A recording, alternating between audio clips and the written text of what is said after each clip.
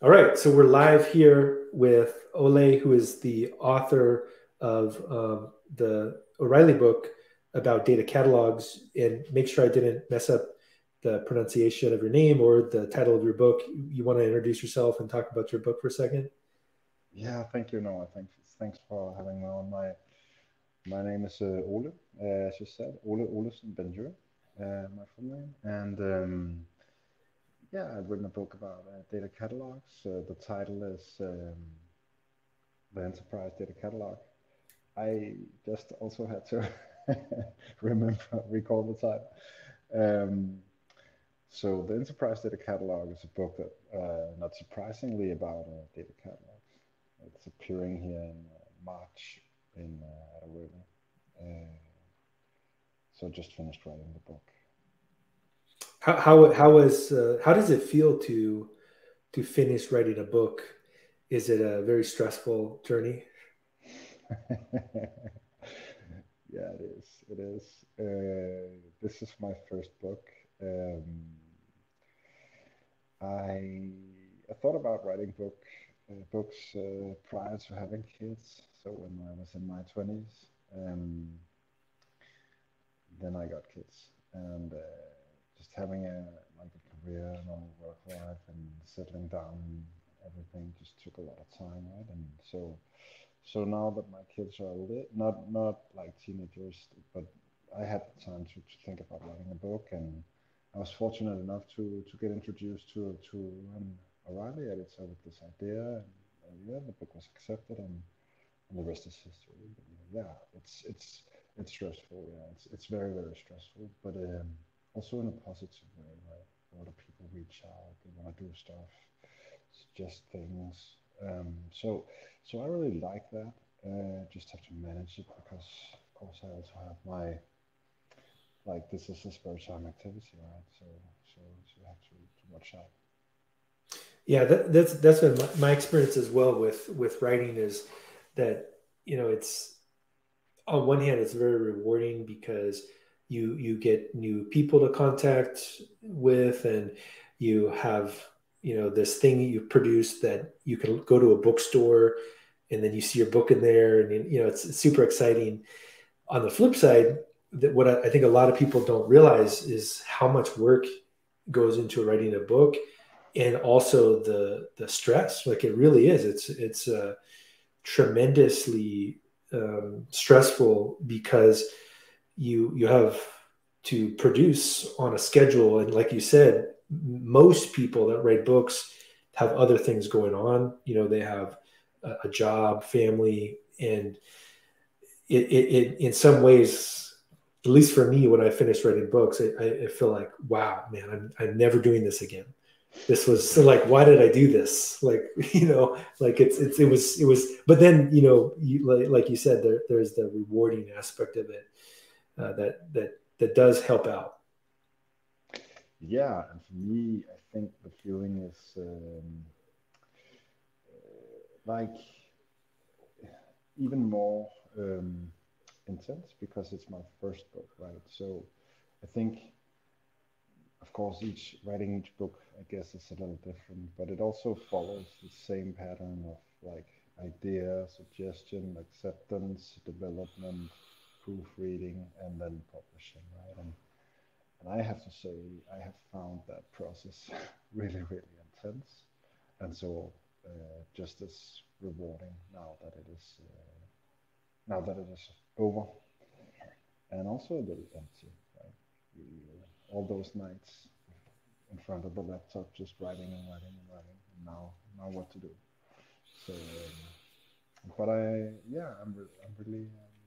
I'm really excited about being finished, of course, and the reception of the book is quite magnificent. So I'm very, I feel quite fortunate about that. Yes. Great. And do you want to maybe summarize in terms of the data catalog, like, why should people care about it? Like, what is the point? Yeah, for sure.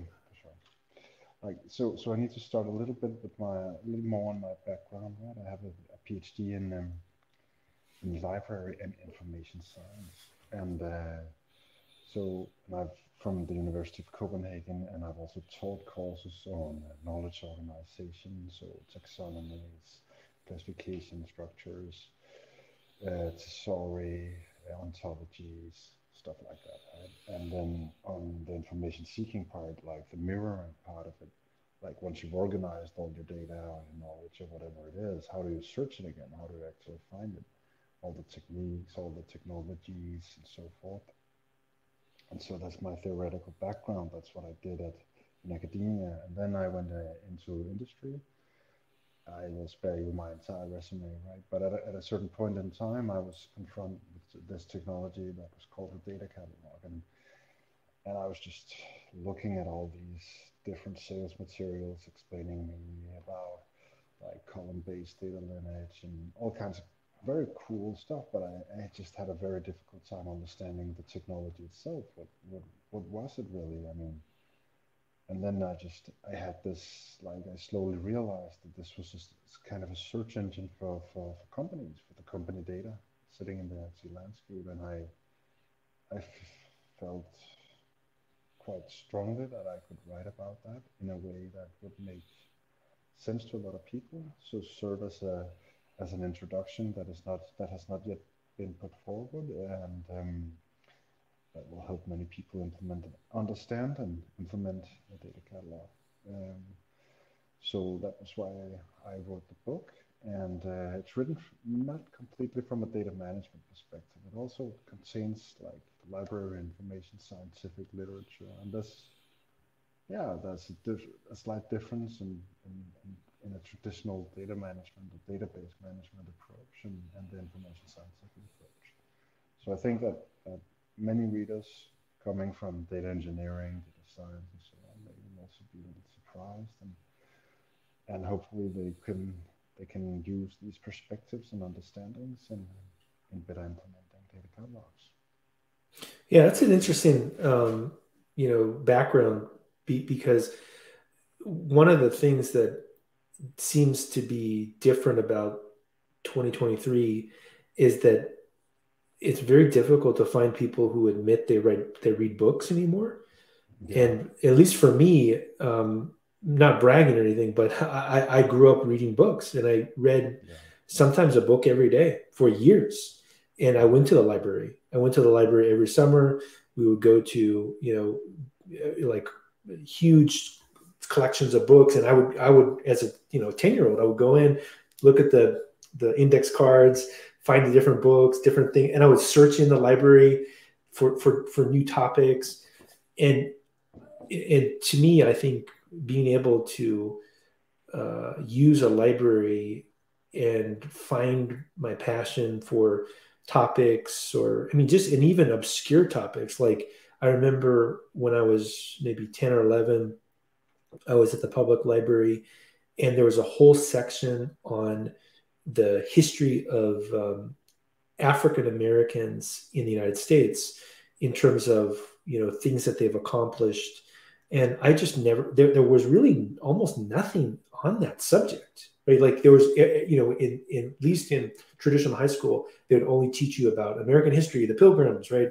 And you're like, oh, okay, that's all that was going on. And then for the first time, I got to see other kinds of history. I was like, oh, wow, what's this? And that was only for me going to the library and searching extremely high quality indexes made by experts mm, versus if you look at things like even Google right now, or mm, search engines, like, are these really high quality indexes of the material that we want people to see? Versus a library, almost everything in a library is useful. yeah, If you go to the internet, a lot is not useful, and the business model is like a very different business model. So I yeah. think your background is such an interesting background to apply to this. Yeah, thank you, Noah. Thank you. Yeah, I still am a big fan of libraries and literature in general. I think so. Yeah, so to brag just a little bit, like you, I also grew up reading a lot of books, and uh, you know, it gives you some kind of like solidity. So quite simply, if you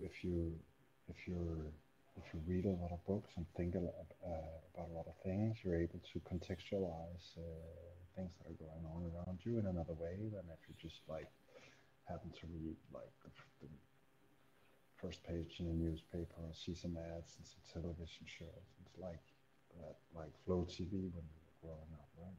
So yeah, that's something different, right? And the feeling, and so there's an entire theory about how you organize well knowledge, but of course physical libraries, but knowledge ideas, and subsequently when we break it down into big smaller parts, information or data, right?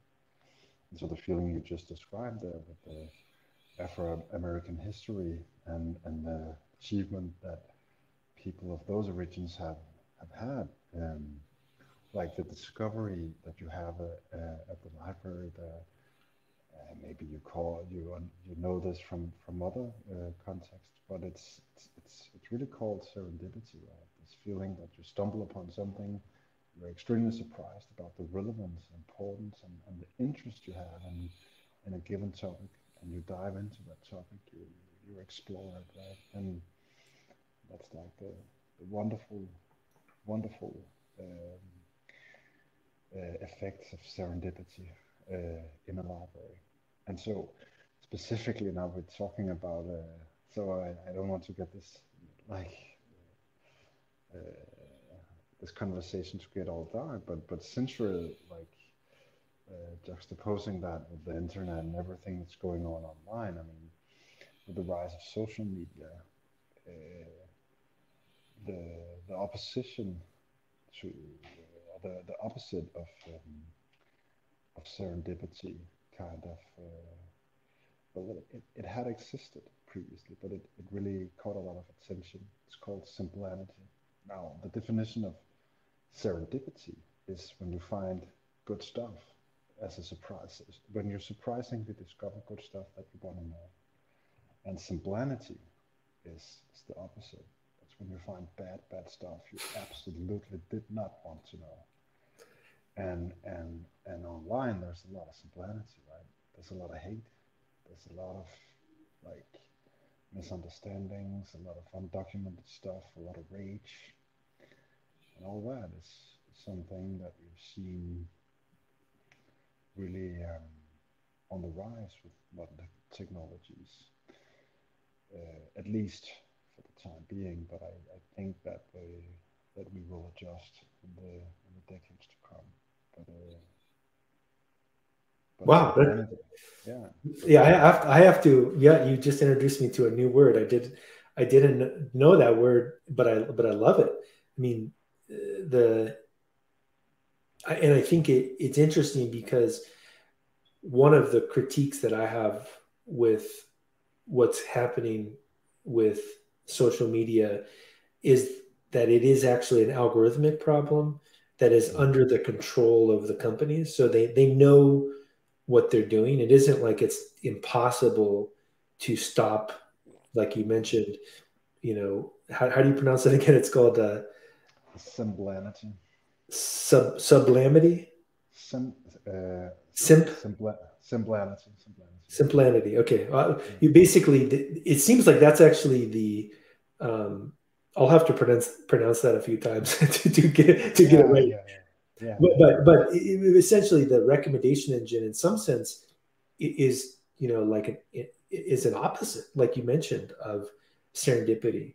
It's almost like the unintentional effects, or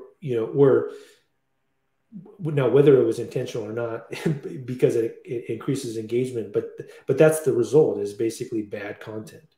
So people are constantly exposed to bad content, which is the opposite of a library, literally the opposite.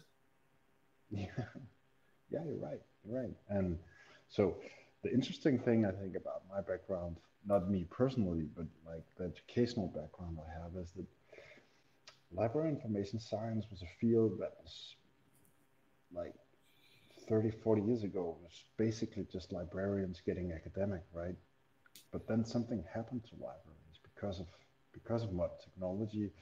Libraries weren't that important anymore. Like it wasn't the sole source of information.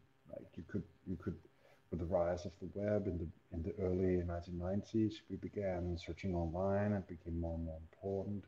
Then books got digitized to a higher degree, and that resulted in physical books and physical libraries becoming even less important, right? And so two things kind of happened with my discipline, like my academic discipline. There were some people that just stayed in this realm of like physical libraries, physical books. We've been doing this for centuries. We need to keep on doing that. And there were a lot of people that understood that this is not going to go away. We have to adapt to a totally new technology landscape. But we have a lot to offer to that landscape. I mean, we understand taxonomies, ontologies, thesauri. We understand and define, for crying out loud, RDF, right? So we understand the nature of the web. Let's use that to actually provide structure and guidance for the web. And so I think in the beginning of the web in the 1990s, there was this big movement and idea towards like more enlightenment, even in a European philosophical dimension to the web. Like you wanted to really, even an artistic dimension to that. You wanted to bring a lot of ideas, a lot of knowledge, and a lot of hope into the web, and that quite fast got commercialized into a structure that was not really aiming at like spreading ideas and knowledge, or at least not only, but also just like providing a platform for consumerism, which is something like I wouldn't oppose that, but it's just something less idealistic, right? Yeah, I think a good example would be, if you left a child that was between 10 to 18 in a library, there's the probability of them having some kind of bad outcome as a result of this is almost zero, right? Mm-hmm. Like you could expose them to the library, essentially infinite times over a 10-year horizon daily, and only their life will get better. If Yeah, you of course. infinitely create simulations of 10-year-olds to 18-year-olds with no constraints onto the internet, probably the opposite, right? Like the more unconstrained, Yeah. the worse it is. Yes, yes. I gotta. I can't disagree in that. That's pretty horrible to put it like that, but it's not. I mean, I agree. That's that's just a horrible fact, and you can even like, if you really want to go down that road, there's a lot of like interesting things within the field of librarianship back in the days. For example, the freedom of access to information, like the right of actually obtaining information in a free way. We think of that as in like the technologists, right? Right. So we think of that as a technical discipline, like you can discuss a data mesh or data fabric or stuff like that. But what does it even mean in a societal context?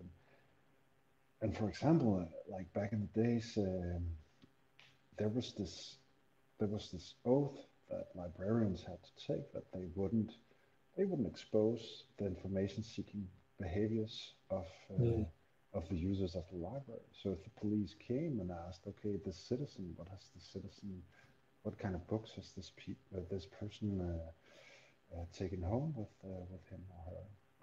Then it was actually an oath that the librarian would not answer the police because we have the freedom to obtain the information we want. Now, if you want to compare that with having our entire entire browser history logged, it's quite a difference, right? I mean, so understanding access to information is purely a technical thing is definitely not wrong. We should discuss that, but there's also this ethical dimension to it, where you actually like think of what does it actually mean to have free access to information? What does that actually mean? I mean, is that simply a technical thing? Because if it is, what's the freedom in it? If you left all your data to someone, it's going to use that for a variety of purposes, then what's the freedom in it? Yeah, that's an interesting thing you bring up. I mean, I think at least the culture of the United States, there's been historically books that people have always flagged, like Catcher in the Rye is a perfect one, where it's like, oh, you read Catcher in the Rye, uh-oh, you're on the watch list, and Catcher in the Rye is a classic. It's essentially like a very fascinating book that's timeless in many ways, and it's a great piece of literature. But to make some kind of classification that someone that read it is needs to be watched, or books by Karl Marx, or any kind of historical book where maybe even like bad historical figures, like Stalin, etc. Mm-hmm. That reading their works doesn't, just because someone wants to read what someone wrote, it doesn't mean they agree with it, right? That they could be Yeah, wanting to totally. understand it so they can make a critique of it, or summarize it. But if you're exposing people's thought process before they even get to the conclusion, that almost gets into like a science fiction movie, like even the original Twilight Zone. I remember when I was a child, I watched one where I believe the episode was a kid had too high of an IQ, and so he was in trouble because he was thinking too much, and there was some Hmm. kind of bad outcome. I forget what the plot of the movie was, but this idea that you want to watch what people are thinking. Hmm. Unfortunately, with the internet, that's actually one of the unintended consequences. Yeah, yeah, totally, totally. I mean, we can totally do that. And yeah, we're getting off topic in relation Yeah. to my book, but I don't mind at all because I think like this is interesting. I have this like ethical discussion at the end of my book, a philosophical discussion, if you want, because like data catalogs as a search engine will at some point reach those ethical dilemmas that we have today on the web, like being able to trace feelings and um, negative intentions, hatred, and such through search is something that will, I believe, occur also more in companies going forward with the technologies that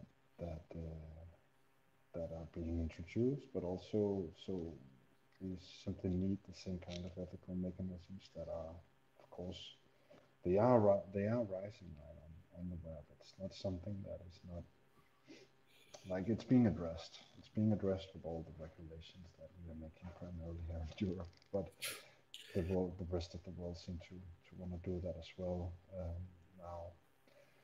Um, but yeah, there's a lot of things I could comment on here. First of all, I have read Catcher in the Rye, but I have never like there was never anyone before you that has said that it's a controversial. I mean, of course a very artistic book. It has a lot of literary quality. So, but I just thought that people read it because of its literary quality. I didn't know it was a controversial book actually in the U.S. at least, but apparently so. Yeah, I think I mean, obviously every country has got a different culture, and America has actually gone through many periods of I guess kind of like a mass hysteria, right? And so there was a period of time where people were very concerned about communism, and Mm-hmm. so there was the McCarthyism, and that whole period of time.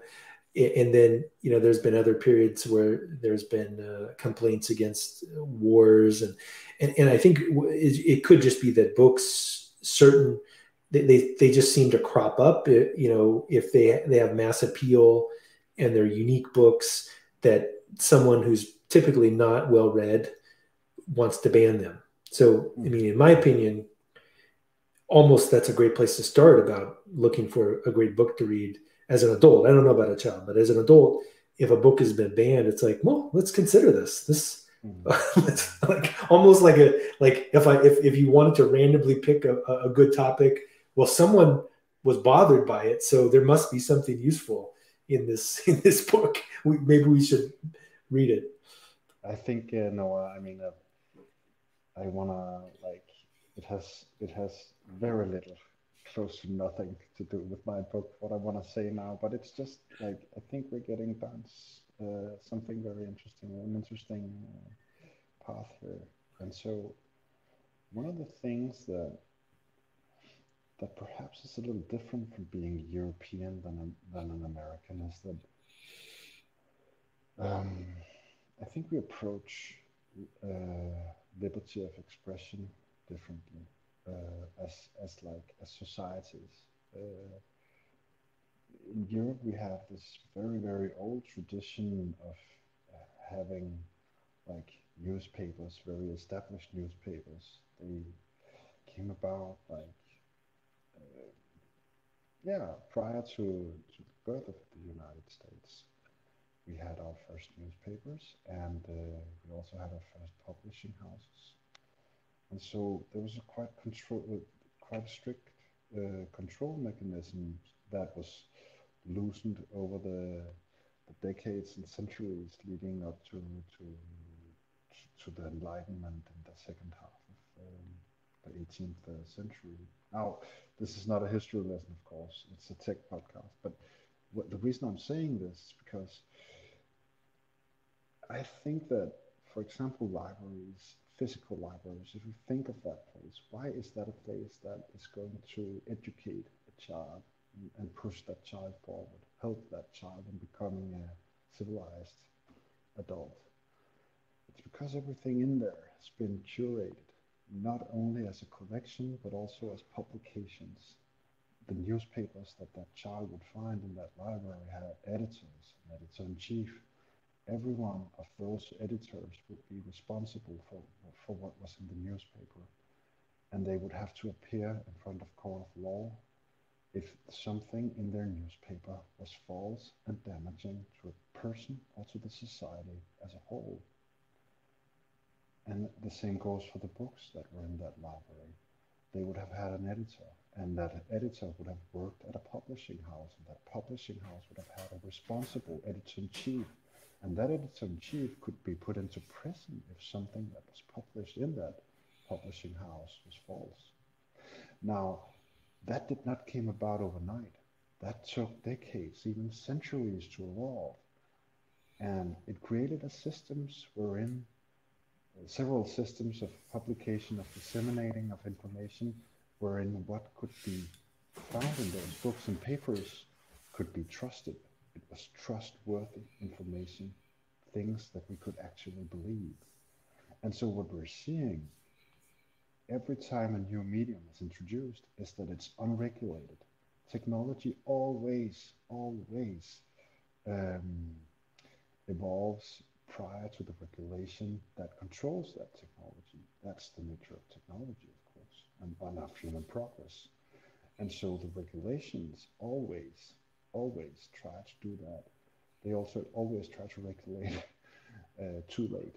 And that is why every new medium has this, I'd say, anti-democratic tendency born into it, because every time a new medium, look what Hitler did with radio and what he did with movies, right? He was a mastermind in using those mediums because they were completely unregulated and he could manipulate the masses with them. I won't make a direct parallel with anyone in the present, but look at who were very capable of using like new unregulated media in a not so distant past, right? I mean, you can push, like, I will mention Breitbart News, for example. It's not a newspaper. Breitbart News is not a newspaper. And the reason why it's not a newspaper is because it does not have to appear in front of a court of law. It's considered telecommunications, right? So it's not a newspaper. It's not something where you have to appear in front of a court of law. That has changed very, very recently with conspiracy theorists now actually being condemned for the lies that they're spreading, right? But actually, new technology is in this place, in this vacuum where you can put forward whatever you want. It's a totally unfiltered reality, and no one is actually controlling that. And we call that freedom of expression, but it's not. It's freedom of writing. You don't have that distinction in English, but it's very, very, so you could express it as something like this. It's freedom of printing, of actually typing Mm-hmm. on a laptop or whatever you have. You have the freedom to type whatever you want, but it's not the freedom of expression. The freedom of expression philosophically is something where you have to accept that whatever you say is something that you should be able to defend in a court of law as something that is not harmful or just a lie. Yeah, that's a great a great. I mean, I think this is still on the topic of your book because Yeah, thanks. yeah, It is. It is. and I think when you bring up the unregulated, uncurated media sources, I recently read several books about the rise of fascism, Mm-hmm. and in particular Mussolini as well Mm-hmm. was actually a old time radio person. So that was he was in media as well, and there was fascism and new media are quite friendly, and there's actually over a century of or yeah, I think it's been close to a century of time in the saddle, so to speak, to expose that. And this, I think the curation is such a great point where, if, would a response, if you randomly selected 1,000, educated adults globally, what would they, like, to your point, what would they, even if they weren't trained as a librarian, what would they put into, a curated source of a repository of information? It would be very little of what we find on the internet, right? Like Yeah. most people wouldn't want their children to see, newspapers that are basically designed to enrage people and spread, misinformation for profit. And that I think is such an interesting point of taking the physical library system, and then if you apply it to a company as well, where, I think in the early days of data engineering, everybody's, oh, data engineering, it's amazing, yay, awesome, data, more data, and then if you're just throwing garbage around, and nobody in the company has actually curated it and qualified it and, categorized it so that it's actually, you're like, look, no, this is useful information, and here's how you can use it. It's such an interesting point that I have to admit I've never really thought about that concept in terms of, people's data in a Yeah, company. thank you. Yeah, yeah. So it's definitely something where, I mean, I do consider so the negative one, simplicity, as something that is it would be hard to stumble upon that in a data catalog than on, say, Facebook. But it's not impossible, right? I mean, people have a strong tendency to express negative feelings towards each other if they have a chance through through, through digital media. Um, but there is this, like, I think many data catalogs promote this idea of data intelligence, and I actually think that's a quite um, clever way of expressing how we should approach data, right? That it's something that, I mean, of course, we can think of it as something very mechanical that we can just trust data, become more efficient, and so on. But it's also something where we can put into context what this data is about, if it really is reliable and useful and can actually bring us forward, right? So I think I think that's actually one of the great elements of a data catalog is that it is a technology component. It is not a silver bullet, but it is a technology component in the idea of creating a more data literate and a data intelligent company. So instead of this mess, um, I won't describe it as something that is as negative as the reality online, right? Going at work is something where like the, the, the negative dimensions of your IT landscape is more rooted in efficacy and like the impossibility of executing and too high costs of data. So you have to look deeper to find. Of course, there's politics and manipulation in a data in a company. Of course, there is. You have to look a little deeper than online, right?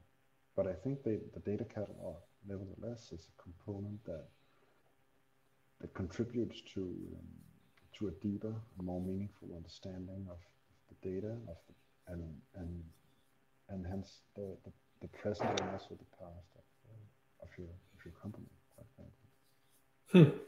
Yeah, and the other thing that is interesting about comparing the cruder algorithmic only ways of classifying data is that if it seems like a recommendation engine, if it was an alternative to a data catalog, in some ways could be tragic because it, it depends on really the context of the data that's going into the system. Like if the if you asked some people that were having trouble in school or maybe needed some guidance about their life, etc., and you collected all those people and you had them share the content that they're interested in to other people, that would actually not be useful. That would actually not, that would be the opposite of useful, right? Inverse, but Yeah, on the flip side,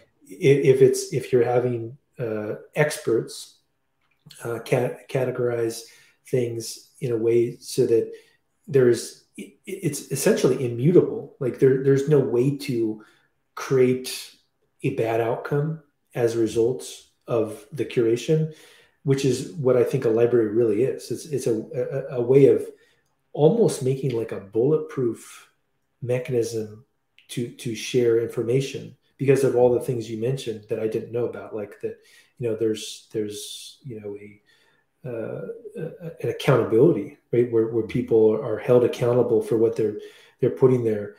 And you're actually makes me think your ideas about the library science going into data really is gets me thinking about even search engines of today. Like, mm-hmm. imagine could there be a new search engine that a government or a nonprofit set up that was curated.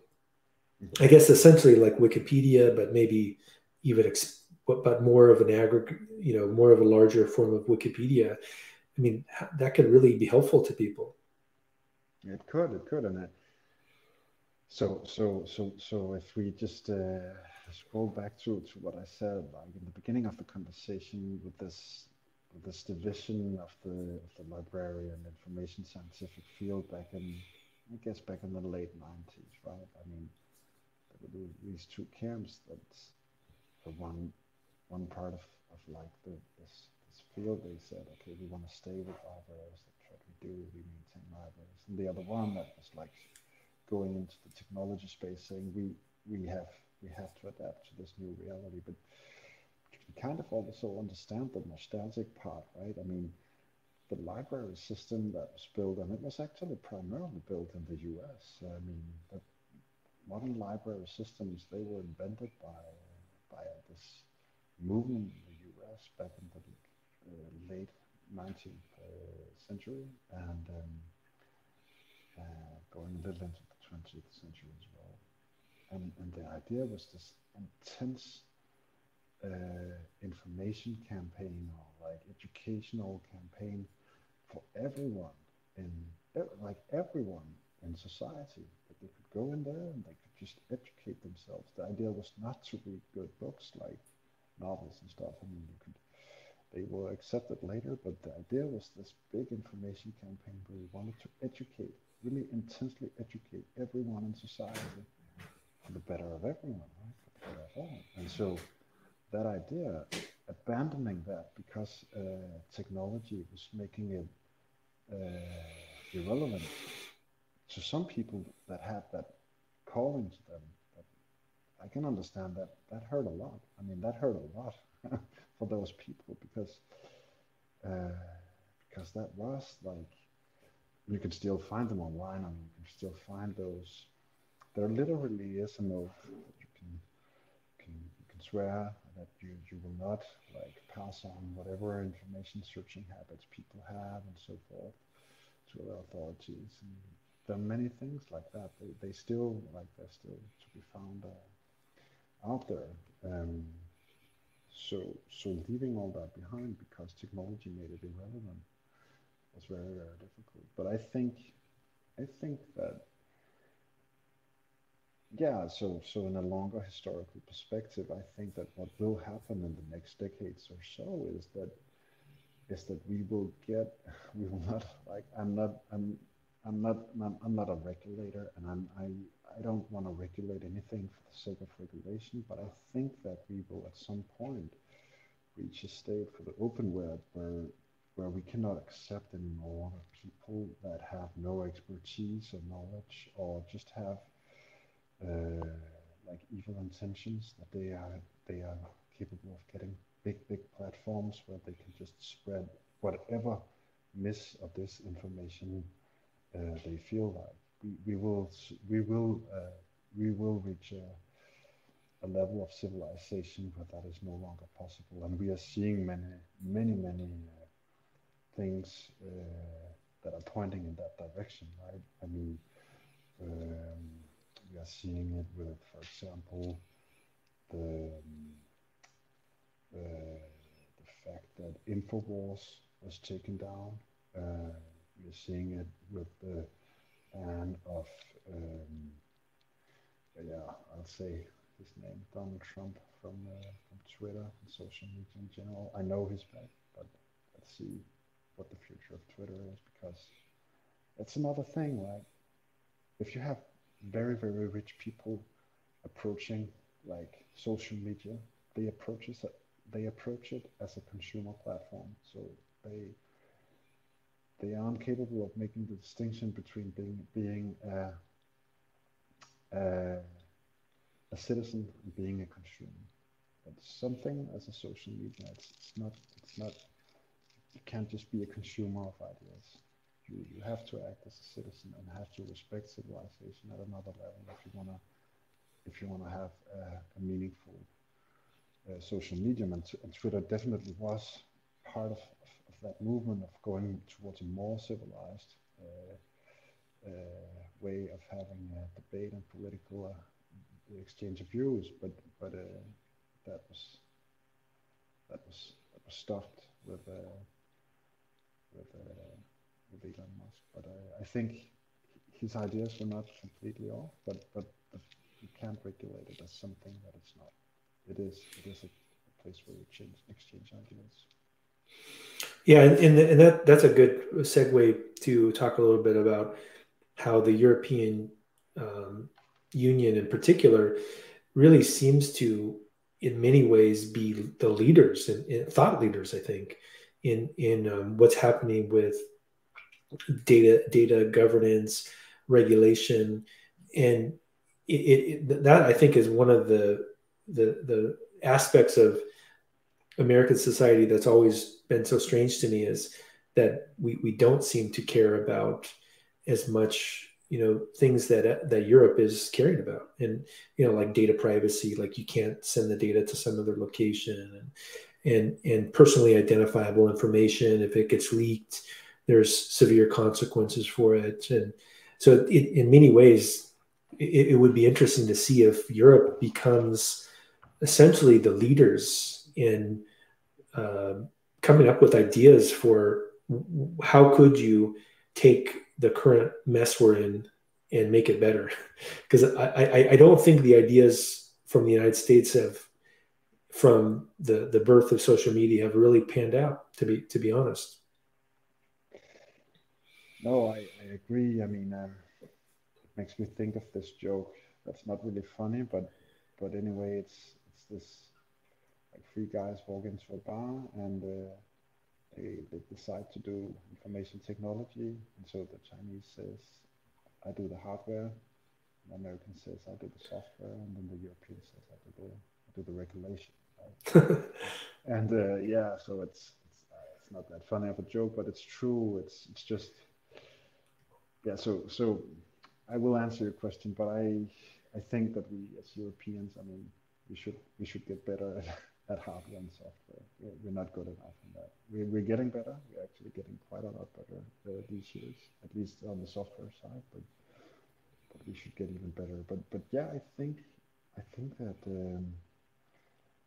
there are being um, amendments made to GDPR currently that will further like emphasize its its potential, its strength, and yeah, we definitely haven't seen the last parts here. But I think several states are catching up nicely with California in particular, but more states also in the US are catching up with Europe in this regard. I wish we could all do hardware, software, and regulations. I think we should collaborate on all those things globally. But I guess that right now it is Europe that is really leading in that respect. Yeah, it's interesting because I know there's this mentality that Americans are the most entrepreneurial, companies, or but on the flip side, you could say, well, but of what, right? Like, what have you produced? And if you look at two cars, for example, um, so this is maybe a good analogy. I actually did own a Mercedes C34 that had autonomous driving, maybe 2 3 years ago, and it was for what it was sold as, which is you follow vehicles in front of you. It was good. It was very good. And if you look at German engineering, they the odds of there being problems are just so low. Mm. Especially for a brand like Mercedes, just the quality is just exceptional. So there's obviously examples. That's a pretty good example of the regulation, the hardware, and the software all essentially in a package, really, really out competing Mm. other cars. And then if you look at some of the things that are going on with Tesla, and I've been invited there, in person, and I've seen some of the things. I would say the engineers are amazing, like brilliant people.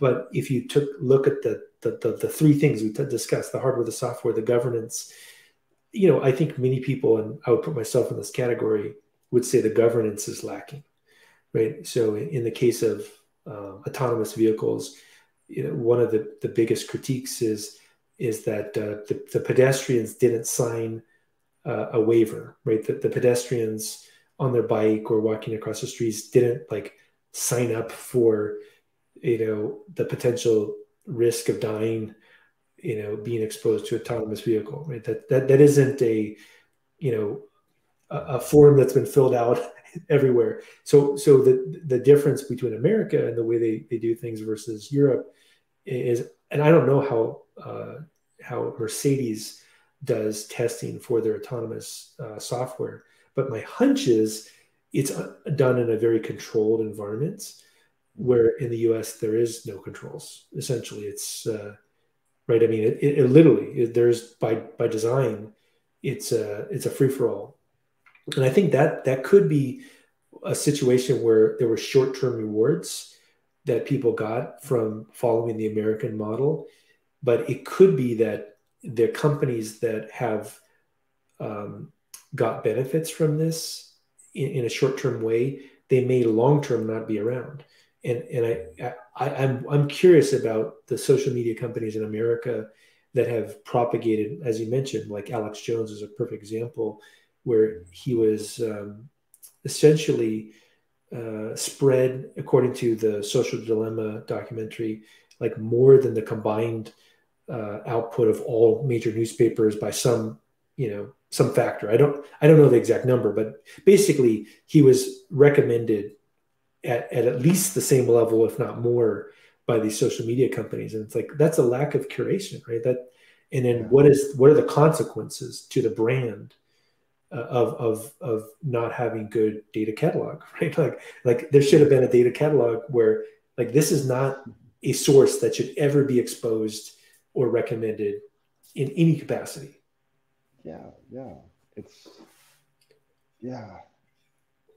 There really is nothing good to say about Alex Jones, but there was, for me at least, quite a lot of joy in watching him not being allowed to tell his lies in front of a judge. I think um, it shouldn't have gone that far, right? Because, but I guess that's, I mean, it's something where like we're it's both very related to my book and very much not related to my book. And it's not, I don't. It's not because I want to promote my book that I'm mentioning it. It's just like I don't hope the listeners get too excited and buy my book, and then there's nothing about this topic in my book. But it's more of by, by because of that I mentioned it. But I think this entire um, at least that's the tradition I was trained in, or the discipline that I was trained in, really thinking about like the trustworthy sources, how you expose them, how you make them available, how you can search them, what they will do for people, and so on. And the genre as a catalog, that really is the key to a collection of knowledge, of ideas, of things that can educate you and push you forward, right? And so those are the methodologies that I have understood from various catalogs and that I've put into this book, so that it's not just, I mean, a lot of the documentation on data catalogs is very, very technical, right? But the idea of catalog is something as a gateway or whatever you want to call it to a collection of ideas, of knowledge, and ultimately of data. That is something that has a deeper philosophical meaning to it, and that's rooted in everything that we've discussed, that is going very much on. But I think that, yeah, I think if we should tie it all together, I think that the web, the open web, needs a data catalog more than it needs a commercial search engine, right? Because Hmm. it's very, very, uh, yeah, to be honest, it's quite dangerous for society not to have it. We can see the first consequences of that. But I remain an optimist. I think that civilization and good ideas will will win this, as we have done in the past. Every new medium goes through this stage. That was like the first laws against not being able to publish lies in books were actually made in Denmark, in my country. I live in Copenhagen, Denmark, and the first lies of like or the first laws stating that you shouldn't be allowed to print lies and circulating lies on print. They were actually written in Denmark. So so every new medium has that. The internet as well. But we just have to it has to take some time before people realize that it's simply too dangerous to be able to, like, freedom of speech is not just saying whatever. Yeah, and it's interesting that if you look at some of um, the mottos of companies, American tech companies, they'll have these these like grand, visions, like organizing the world's data. And I think is one of the one of the mottos of Google. And there's a lot that Google has done well, but again, going back to the lack of curation for Alex Jones, that isn't organizing the world's information. That's actually, as you mentioned before, the opposite of serendipity. You're creating, a problem that needs to get cleaned up. And I think it's a very, I mean, just to kind of tie everything together, I think it's such an interesting topic to bring up, where, I think that people in the data space should read your book, because I think your philosophical background is a very unique approach to data engineering. And then B, I think it opens up many, I think, ideas about, how can companies compete in the future? Is it just going to be that you went faster, move fast and break things? Because there are obvious consequences to moving fast. And is there a way to compete where you actually are more holistic about you're careful about what you're producing so that it's high quality? And then, as you mentioned, C, which is in terms of the search engines, is the future of search engines actually curated search engines that have some ability to essentially eliminate the effect of low quality information through a data catalog? I think that's what I got out of our conversation. I think it would be amazing if those things happened. Yeah, thank you, Noah. Thank you for this beautiful conclusion on our talk. And yeah, it was really, really, really interesting talking to you. I think this has been a very special conversation, and I really enjoyed you asking questions that made us go into directions that were a little different than what I normally talk about, and just talk more closely about the various chapters in my book. But this is definitely something that I think is very, very important, and yeah, that is, in particular, the last part of my book has this philosophical and futuristic take on what can happen, also for society in general, on these kinds of technologies. I think search engines and the way we interact with them exposes the good and the bad inside us, and equally so. So it's up to us to decide how we want to use this technology. And I remain an optimist. I'm very, very certain that we will be able to create good technological, sustainable solutions that will be regulated in a way so they push our societies forward. So just answering your questions, I am 100% optimistic. I think that in a decade or two from now, we may even be able to let our 10-year-olds just walk around online, seeing whatever they want, because it's safer, more educational, and better for them. But it will take time. It will take a lot of time. And yeah, and one last thought I was going to mention to you, that you're reminding me of something that I had thought about maybe a year ago, was that if the difference between reading a book and reading something online is you can actually mathematically calculate one of the problems with reading stuff online is that, if you say, like, for example, your book, you probably took at least a year to write it, right? So a book takes between 1 to 10 years to write. And so you're essentially getting, every time you read something, you're multiplying this knowledge that took years to acquire, right? Like, or someone took 10 years to write like a classic book, or 20 years to write. I don't know how long it took to write Moby Dick. Let's just say 10 years. I don't know. I'm assuming, like, and you just say 10 times in, right? And you say, like, you get this huge number, and then you say, someone on BuzzFeed or Breitbart took 30 seconds maybe they use some chat GPT and they put something, one number will be much higher in terms of the years of knowledge it took to create that. So, and it's basically the equivalent of what you just said, right? With the data catalog is it's essentially a weighted number about the quality of a resource, right? Like how many years and how much quality is associated with it. So it's an interesting. I don't know if you ever thought about that, the years it took to write something No, and no, multiply it. not in that way. My problem has always been a little more simple, right? That you can't read all the books in the world. Sure. So how many books can you actually read in the course of a lifetime, right? And but I haven't thought of it like that.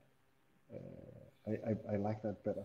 I think it's way better to think of like accumulated knowledge in that respect. And I totally agree with the fact that like it's matured thoughts that has taken a lot of time before it has been published. And if it's a scientific paper, it has been peer reviewed, and if it's a book, it has been reviewed by an editor back and forth. Yeah, that is definitely more trustworthy information. Great. Well, thanks again for chatting. And I have to admit, I'm really excited to read your book now. So I'm gonna probably read it in the next few weeks here, and I'll definitely let you know what I think.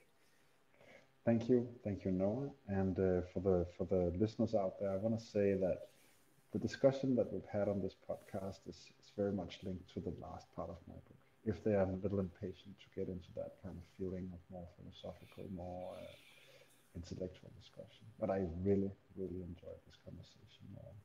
And I am eager to know what you think about it. Sounds good. Okay. Have a great night. I know it's late there. Yeah, no worries, no worries. Okay. Talk to you later. Bye.